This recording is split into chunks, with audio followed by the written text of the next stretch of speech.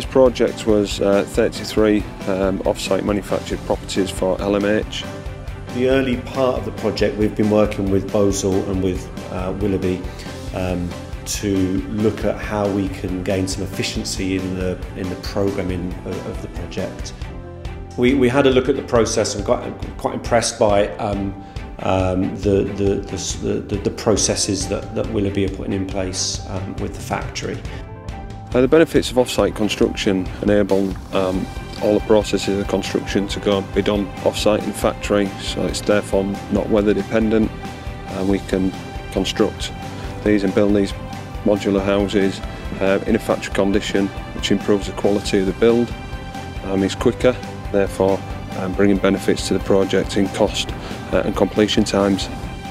We've also been quite keen in looking at how we can minimise our defects through the life of the project, and I think the factory construction is quite appealing to that process.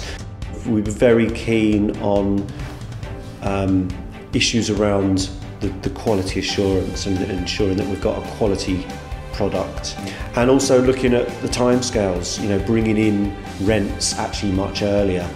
We're under huge pressure within the housing sector to look at our budgets and to deliver more for less. So to have the advantage of being able to get on site earlier and get our rents in earlier means that we've got a more viable development. So the units actually come completed with the kitchens, bathrooms, fully decorated, everything installed, almost like a plug and play system on site, with some external stitching up to do between the bay joints and some internal plumbing, electrical and commissioning works, and some minor site tweaks to be done. It's normally a 48-hour install process from delivery of the unit to the site.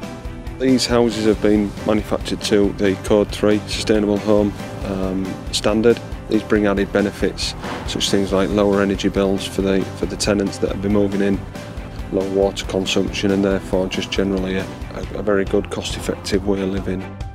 As well as being sustainable Code 3 homes, these are also lifetime homes, which actually means that they can be tenanted by somebody at the age of 18 that could potentially live in that property right through into their elder years, and could be adapted to suit the conditions for the lifetime of that person and the home.